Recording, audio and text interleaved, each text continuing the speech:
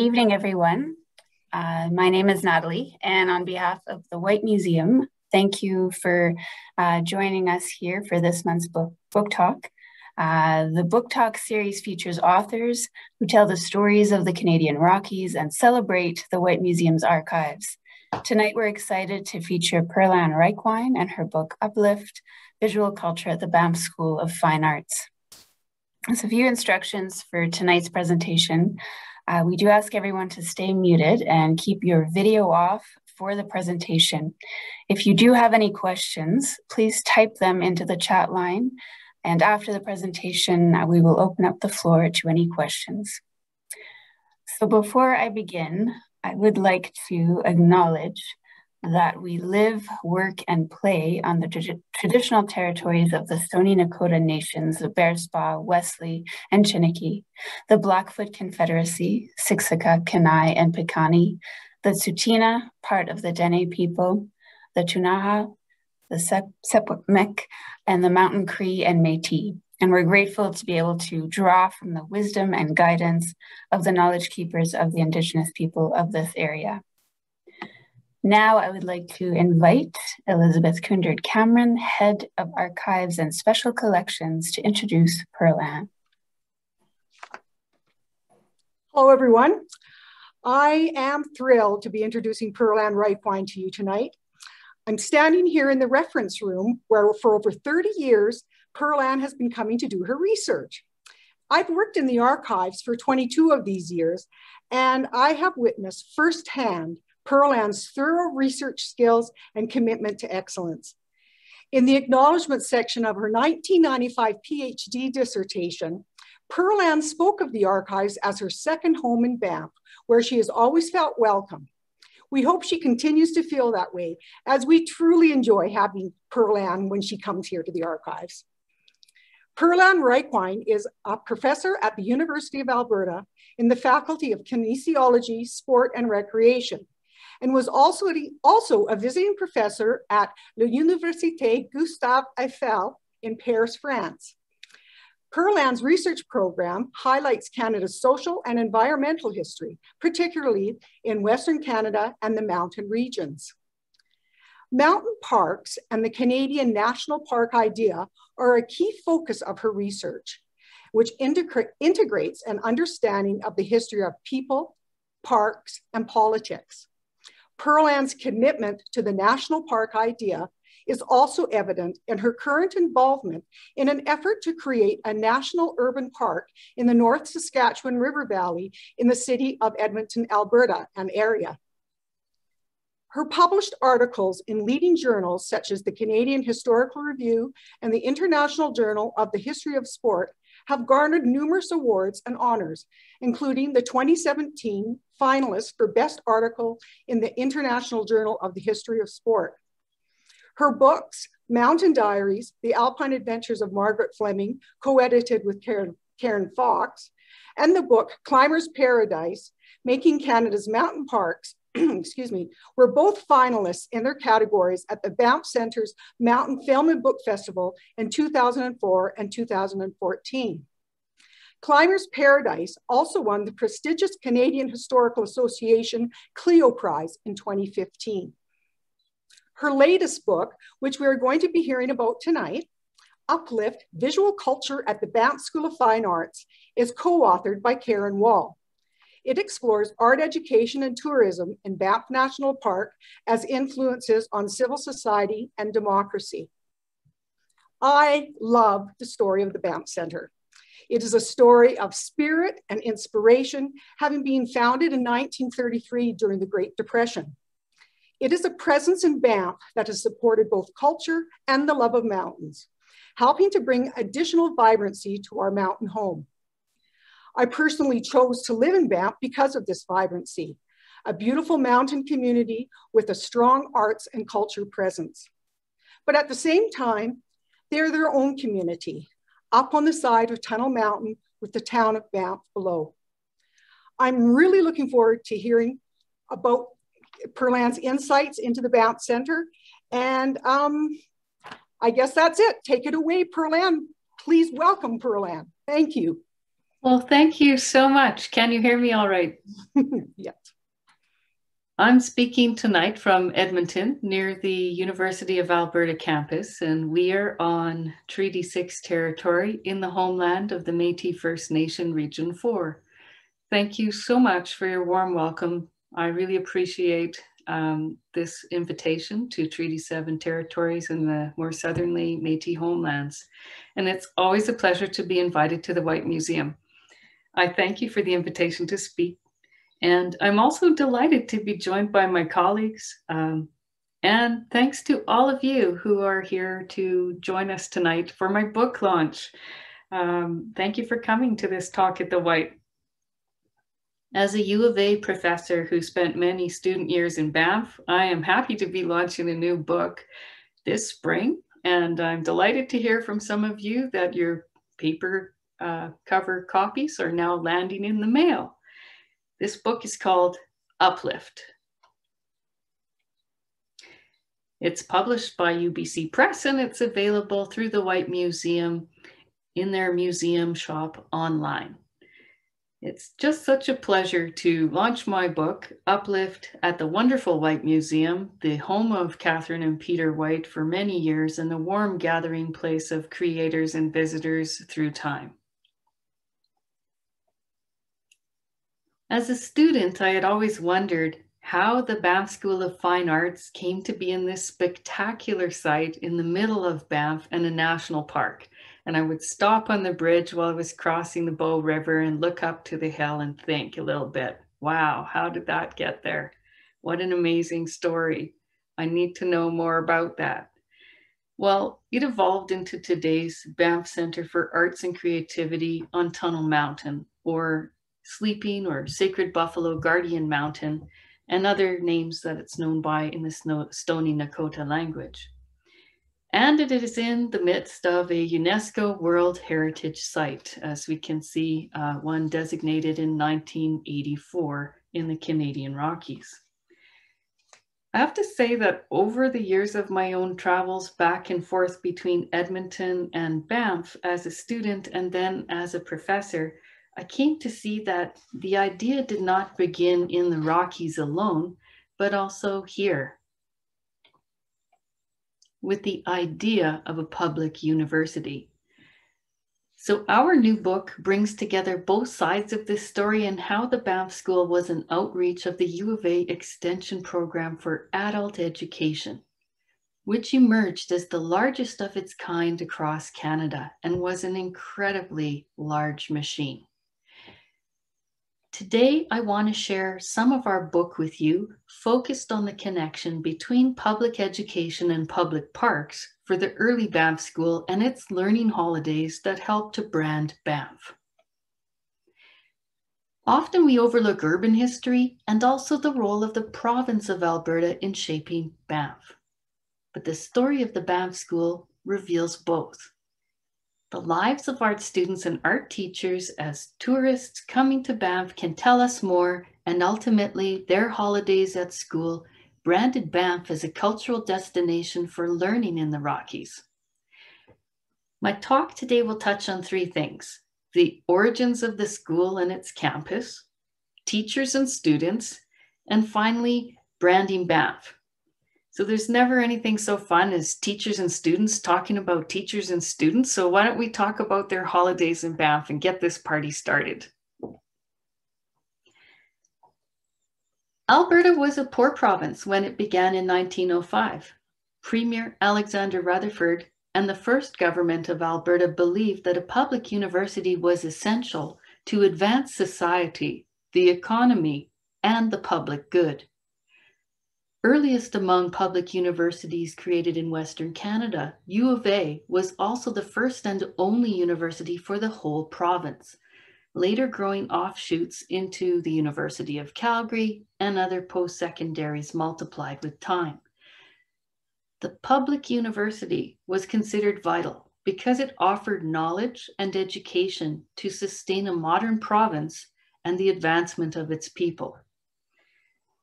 President Henry Marshall Tory said in the very first convocation speech in 1908, year one of the University of Alberta, that he was dedicated to uplifting the whole of the people. That was the purpose of the modern public university, and that's what the people demanded.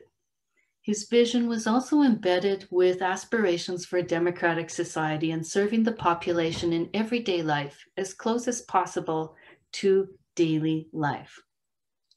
As he famously said in his first convocation speech, the modern state university is a people's institution.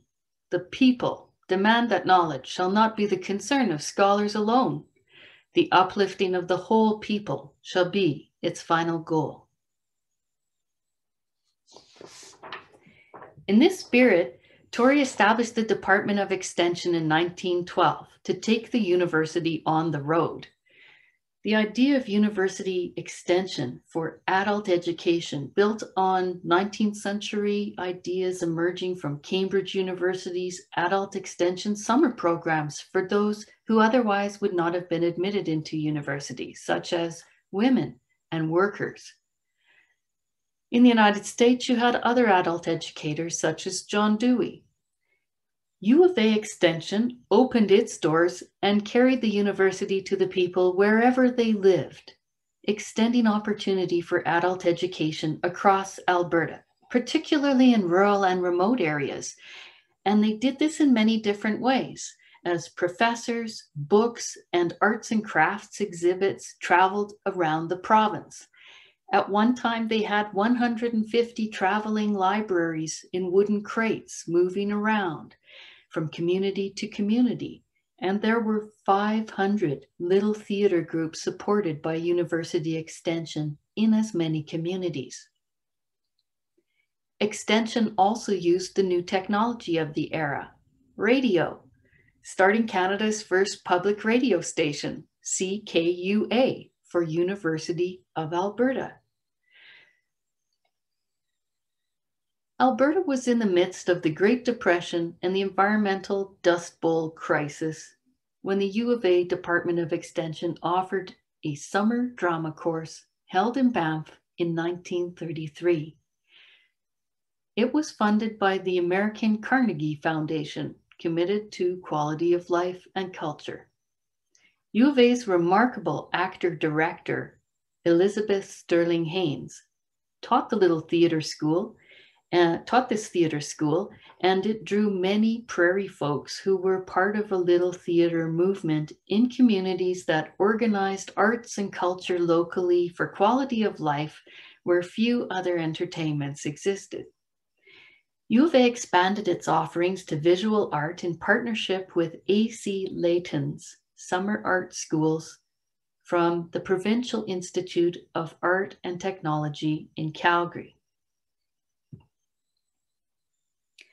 Ultimately expanded into many programs.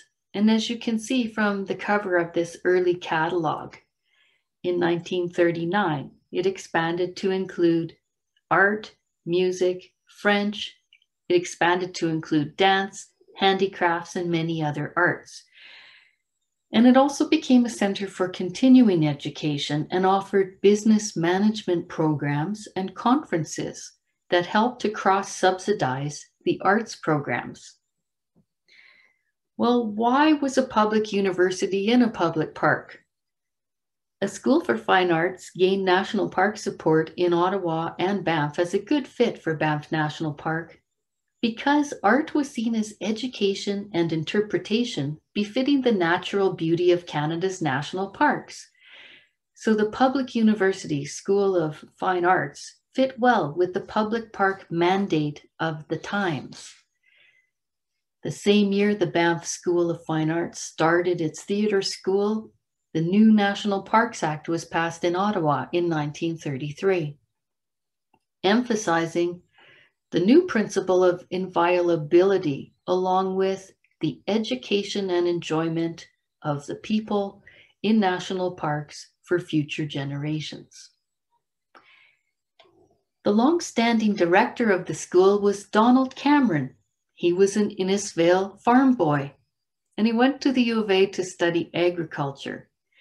He had a track record as a student union leader, and he was involved in rural development as a young farmer and organizer. He also went on to serve the National Film Board and as a Canadian senator in Ottawa.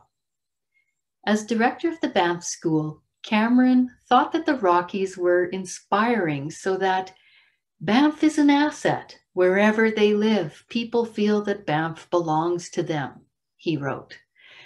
Now, this almost foreshadowed a World Heritage status yet to come for the mountain parks. For Cameron, his vision was to build Banff into an arts and cultural destination. He was influenced by Danish summer folk schools and ideas from Europe. He envisioned the Banff School as the Salzburg of America, as he called it. Really quite an optimistic outlook and a big dream, considering it was a sleepy mountain town. But he saw that it might become a mountain arts hub with the sound of Mozart on the mountain. And here he was, of course, referring to Salzburg, Austria, and its renowned music festival and arts attractions. So if you have seen The Sound of Music, and I'm sure you have, you've seen the streets of Salzburg, you've seen its mountain scenery, and you've seen its famous music festival. And as an aside, Salzburg also became a designated World Heritage Site. U of A's Banff School started out in borrowed and rented space. These were hard times. They were making the most of shared assets during the Great Depression. They used the local Banff High School, as you see here, and they collaborated with the local school board. The accommodations were in rental lodgings in Banff homes, as was common in this day, and if necessary, they even used the hallways in the school as emergency dorms. In fact, the Banff School and the university collaborated to build and fund and build the new school board auditorium on Banff Avenue, which is now very well known as the Parks Canada Info Centre. And into the 1950s, the Banff School continued to use space in towns such as the high school classrooms. So here we see some of the students on the front steps of the school. And how it grew. The Banff School had an upsurge in post-war numbers for students and teachers and staff that coincided with the rising numbers of visitors in the post-war mountain parks. They really went from having 100 to a couple of hundred to having almost 1,000 students over the course of time.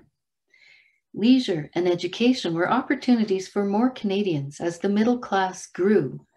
Veterans returned from war and went through rehabilitation or career retraining for Reconstruction times and a more prosperous Canada. And public education was part of that shift. It expanded, as did public parks.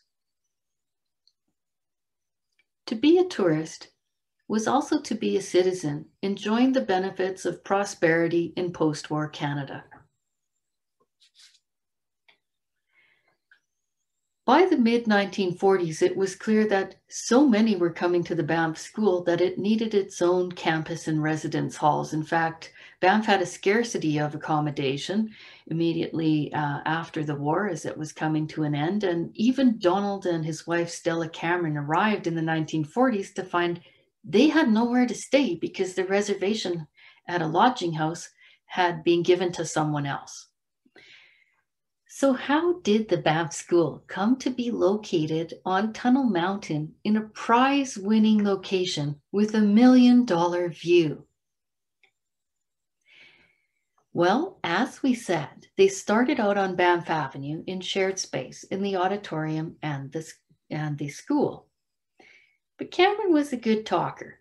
He was quite good on the hustle, and he negotiated with the National Parks Authority to obtain a leasehold for a new campus that would be a satellite of the U of A.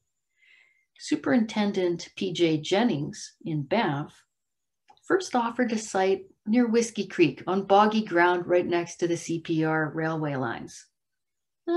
He was soon persuaded to offer another lot that was a little bit higher than Banff Avenue on Deer Street. Cameron persisted, though. He said that the Banff School was actually a project of greater importance, and needed better real estate. It was a project of national importance. And Jennings was persuaded, and he and Cameron convinced Ottawa to upgrade it to a lot in the St. Julian block with its more spectacular villa lots here on the top of Tunnel Mountain. Cameron had upsold the Banff School into better real estate right across from the Banff Springs Hotel. It had the best view and sight lines up the Bow Valley all the way to the massive range and sunsets on Mount Bourgeau. This site was good as gold for the success of the future Banff School and today's Banff Centre. Cameron began looking for donors to fund the buildings. Imagining the site visually was step one. This sketch was drawn by Stanley Thompson, Canada's most famous golf course landscape architect, who had also designed the Banff Springs golf course. He agreed to make this drawing on a handshake deal with Cameron over drinks at the Mount Royal Hotel, and he did it for $1. Well, later designs emerged from the architects Rule, Win, Rule in Edmonton. They were graduates of the U of A's architecture school. And the first designs were in keeping with the rustic park architecture well known in the mountain parks and the chateau style of the Banff Springs Hotel. In fact, this design that was proposed for a Colonel Wood Memorial Hall as the key building was also described as a miniature Banff Springs. When Cameron showed the designs to the artist instructors at the school, he was persuaded to go with a more modern approach. The artist wanted something more modern, not the Swiss rustic style or the chateau style that was common.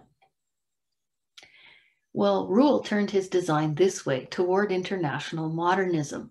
His flat-topped chalets emerged as a new trend-setting look in Banff in the 1940s. And the design process of these drawings was really very interesting to follow. So this was one of the larger buildings he proposed in his sketch, and this was one of the smaller ones. And they all had a price tag depending on the size of the donor they would seek out. The campus architectural design was innovative for its day. It certainly set a trend, and there was a whole landscape architecture around it. They wanted to build with local materials like Rundle stone, for instance, and Canadian timber. Well, in the end, the first 3 buildings were funded by Leonora Woods, the widow of Colonel Woods, who had owned the newspaper in Calgary. And later, oilman Eric Harvey and others contributed generously, so that Calgary Capital helped to uplift the province's university and the arts, believing them both to be very important. The first 3 new buildings were these multi-purpose chalets. They were used for dormitories, for instruction, and their views from the sun deck looking straight down the Bow Valley was one of the things that was always highlighted.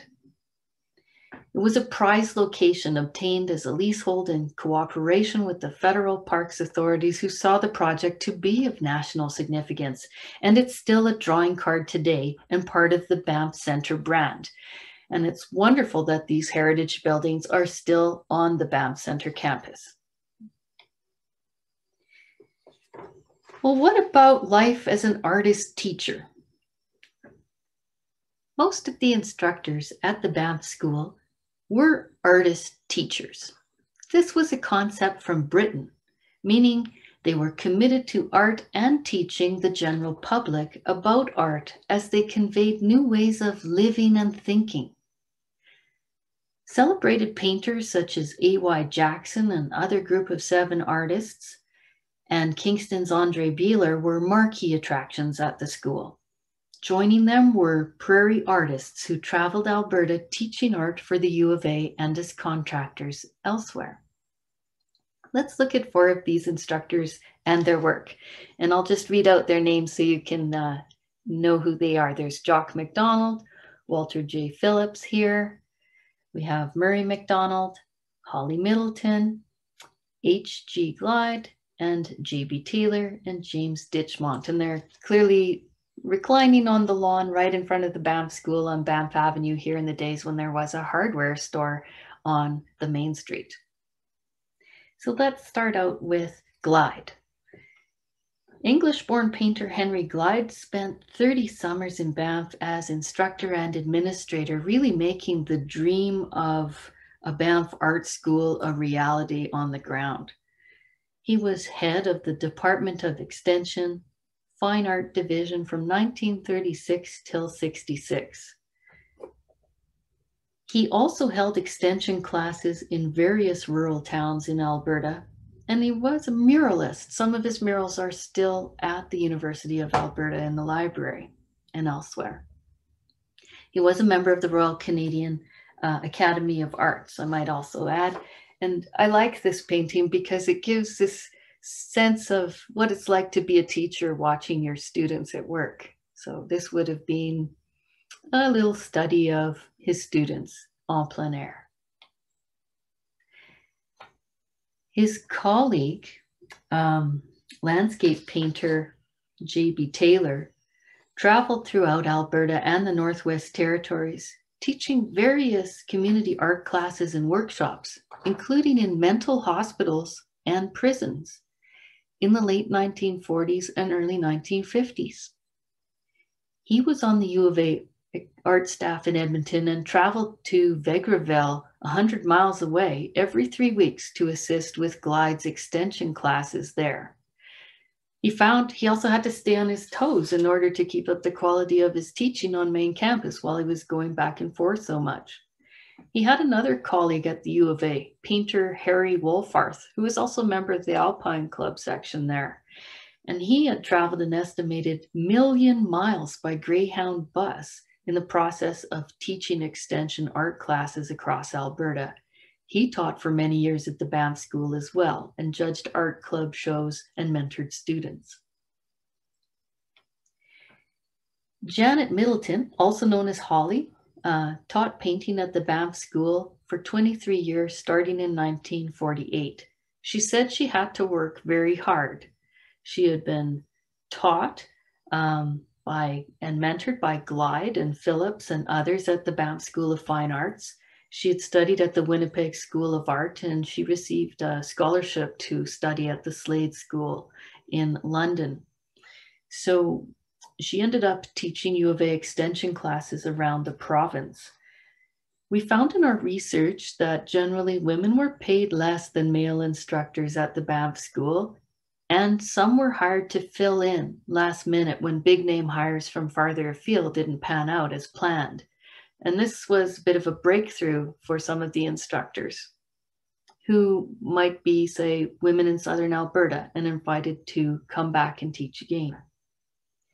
Now, these painters, they were working together in Edmonton and at the Banff School, and they were joined by other faculty at the Banff School from Southern Alberta. So you had Walter J. Phillips, a watercolorist and woodblock printer. He started at the Banff School in 1940 and also worked at Calgary at the Tech. He and painter Nora Brown taught extension courses before and after the Banff summer sessions. Such a beautiful watercolor.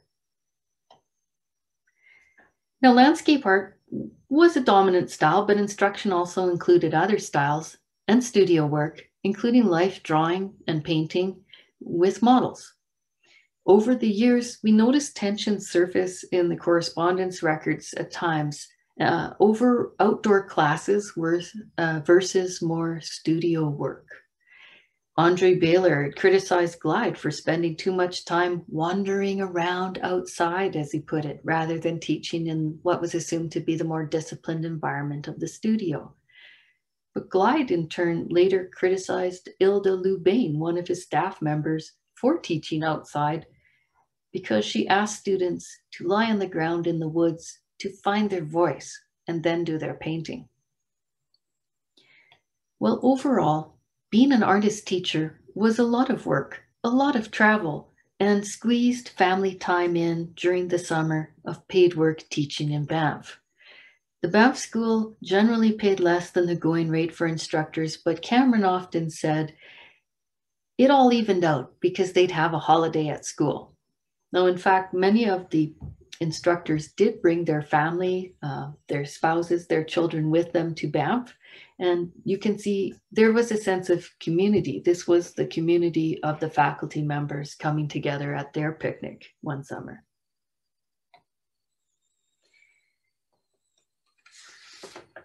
Well, what was it like to be a student on holiday and learning in Banff?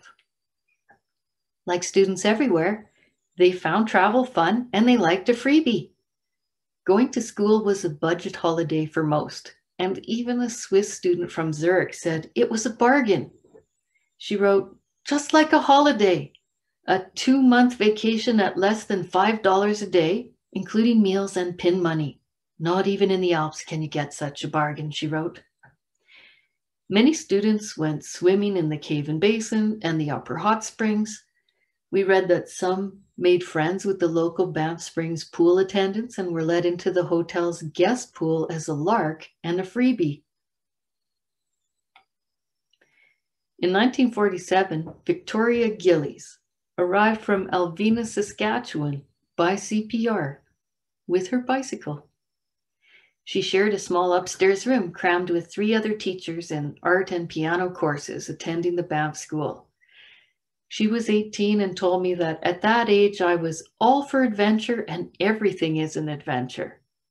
Riding around Banff townsite was another great pastime. We would be on our bikes in our spare time, go up and down the streets and see how many different states and provinces license plates were from. So Banff opened a new world for her as a tourist and an art student from this small farm in Alvena, Saskatchewan, where they typically saw 1 license plate. Banff was a new world. She also canoed on the Bow River at Mather's Boathouse across from Peter and Catherine White's cabin and Banff Central Park. I was into sports and this was exciting.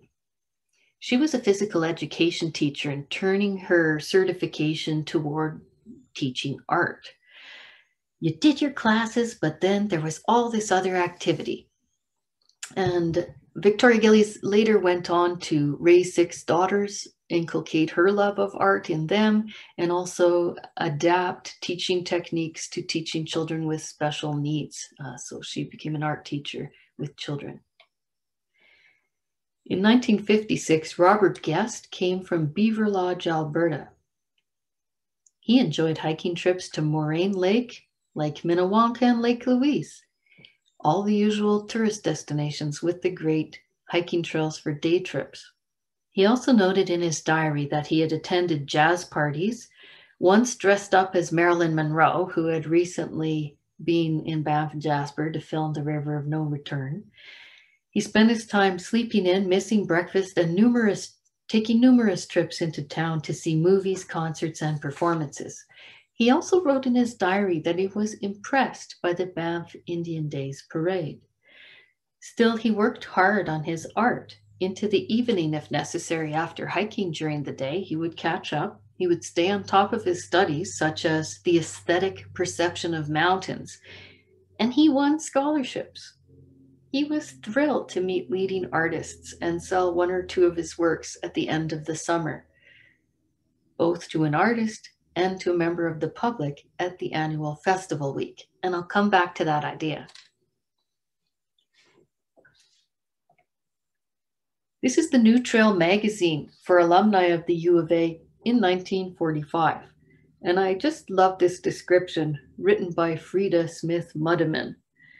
She talks about French students conscientiously eschewing their native tongue. So they're trying not to speak English, and I can so identify with that. She says, drama students were being dramatic all the time. Hilarity in dormitory and dining room. Older students take their pleasures less strenuously. Bus rides in the evening, out to see the bears at the dump ground. The trip to Norquay Ski Camp with its magnificent view of the Valley of the Bow, a visit to the beavers, who have turned a verdant meadow into a swamp along the highway, and who one evening almost completed a dam across the Bow. They also went to illustrated lectures on beauty spots in the park and the Columbia ice fields, much as you might do. And so students tried tourist life, and it was also educational. Meanwhile, the Camerons were overseeing student life, much like mom and dad. And of course, many of the students would potentially have still been minors under the age of 21. And so they were in loco parentis, overseeing the well-being of the students, like parents. Stella Cameron, the wife of the director, was a lead figure overseeing residence life. But we can also thank her for conserving many of the archives of the early Banff School, which she took on as a conservation project herself. The women's residences were also supervised by matrons, who were themselves teachers and social workers on a working holiday in Banff. Now, the school did have a regime that demanded punctuality. You had to be on time for meals.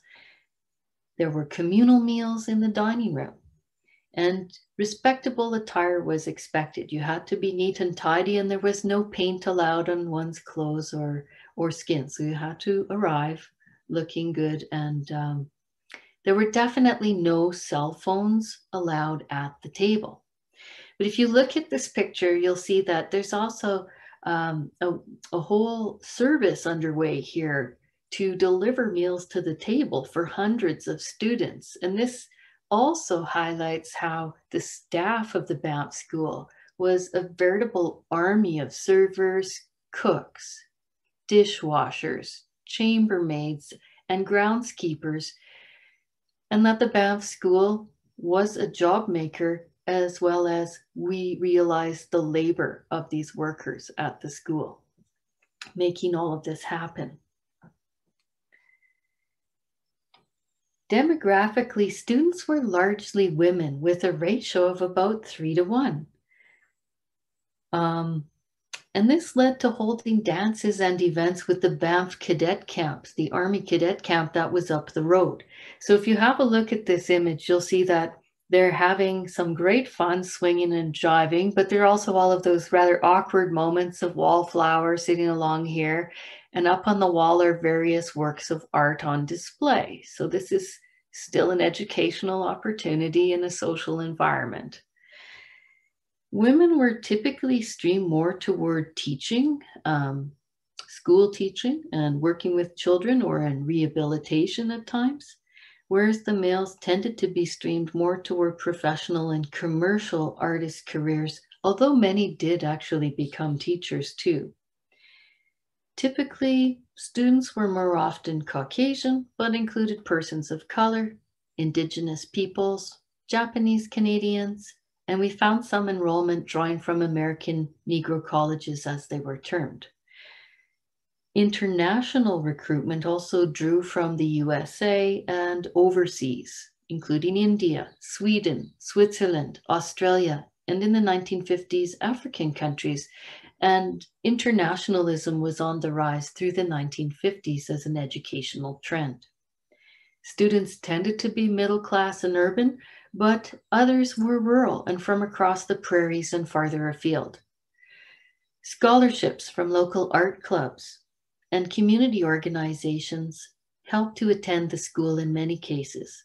Likewise, businesses donated to scholarships at the Banff School that were branded with their corporate and company names, including many Banff businesses. So let's talk now about branding Banff. Of course, Banff was not new to branding, as we know from the CPR, which gave its own name to the Rockies in its promotional material starting in the 19th century. But the Banff School also came to brand Banff. And here we have the cover of Canada's Mountain Playgrounds, a much published brochure of the National Parks Department out of Ottawa. On the cover, we see reframed a photo image of a Banff School class at the Hoodoos in Banff, just looking down toward the Bow River here, and I'm sure many of you recognize this image. So how did this come to be on the cover of Canada's Mountain Playgrounds, branding Banff as the Banff School? It actually started with the National Film Board taking a lot of still photos during a film shoot at the school. Donald Cameron received them, and when the National Parks Department reached out to him for some typical photos, they made a selection of the images that they thought would be suitable and sent them to Ottawa.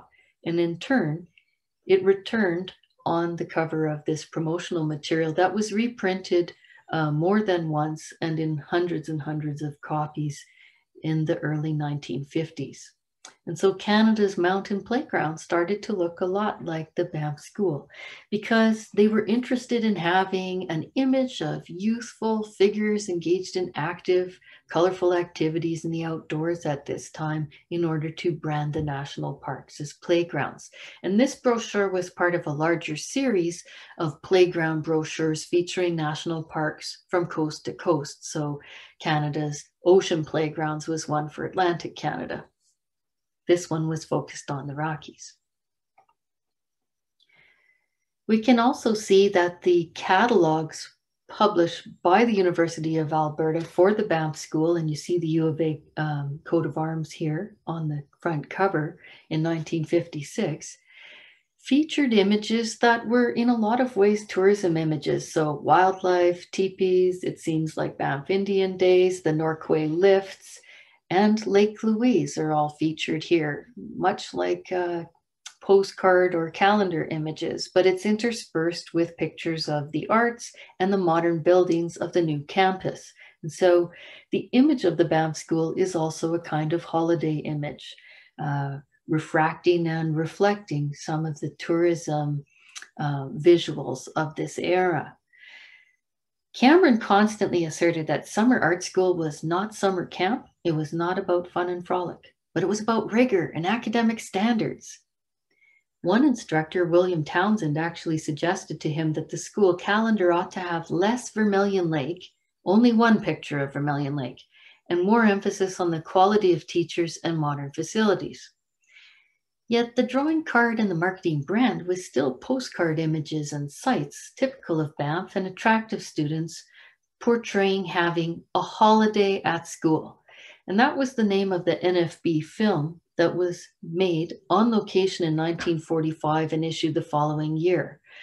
Holiday at School portrayed the students golfing and riding horses at the Banff stables and hiking at Moraine Lake.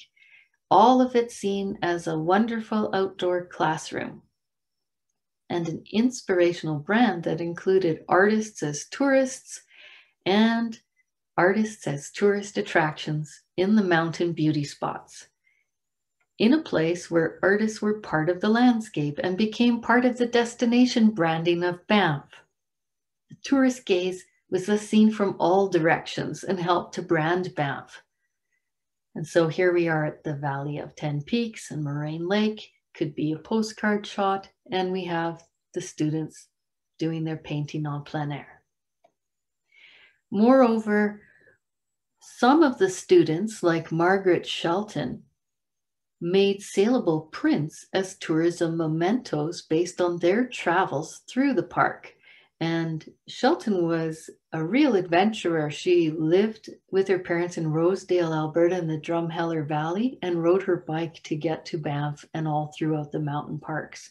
And so these were some of the limited edition prints that she made of well-known tourism destinations, such as Castle Mountain and the Upper Hot Springs. And they're very colorful. And I really like the sense of motion in this one of St. George's Church in Banff with Tunnel Mountain in the background. So seeing as an artist and while being a tourist, she was able to conceive of these works. Now, the final week of every Banff School was a festival week. And this was the opportunity for the school to throw open its doors and invite the public in, for the public to see exhibits on Main Street, as we see here, to hear concerts by the musicians, the students in music programs, and to listen to lectures by artist teachers, which again highlights the principle of teaching art to the general public as part of adult education. This was instilled in them and how they worked. The Banff School evolved into a professional training and continuing education center and emerged autonomous as the Banff Centre in 1978. This institution has been a remarkable success and an intergenerational legacy for almost 90 years. Public education and public parks were an engine for social enrichment and the economy, branding Banff as a cultural destination, much like Cameron's dream for Salzburg in the Canadian Rockies. Its teachers and students were also tourists and became part of the Banff Mountain brand and learning tourism. Looking forward, it's often said that education is the new buffalo in a knowledge economy in Alberta and globally. Also invaluable are special places, including the eastern slopes of the Canadian Rockies and the main ranges, for art, learning, and renewal on the land. As the past suggests, whether in times of turmoil or prosperity, we need to invest in the arts and education and parks because they propel thinking forward with hope and uplift the people. Thank you.